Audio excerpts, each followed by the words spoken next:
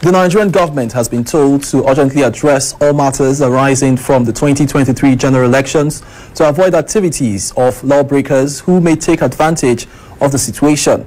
At a two-day workshop in Abuja, the Institute of Chartered Mediators and Conciliators said poor handling of issues rising from the elections in 2023 could worsen the security architecture if not poorly handled. Some of the reasons for the restrictive access to justice delivery by the less privileged includes increase in poverty, illiteracy, the high cost of litigation, and so on and so forth. If unmitigated, it might lead disputants at that level to resort to self-help mechanisms which would destroy commercial, matrimonial, interpersonal, and intergroup relationships.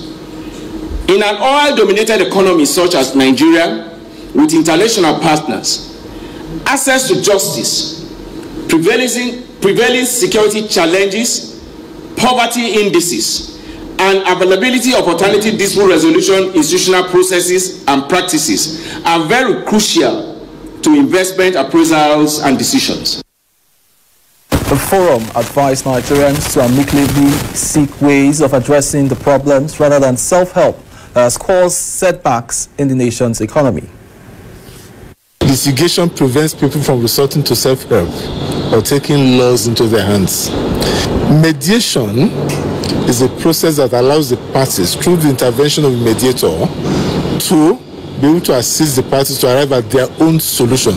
So that's a special advantage. The problem solver need not necessarily have all matters that are referred to him by clients resolved using litigation.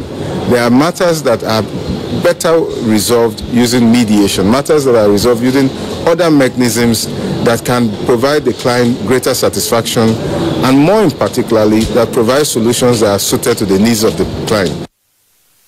The mediators expressed readiness to assist the less privileged with emerging and chronic disputes in the country. Chairman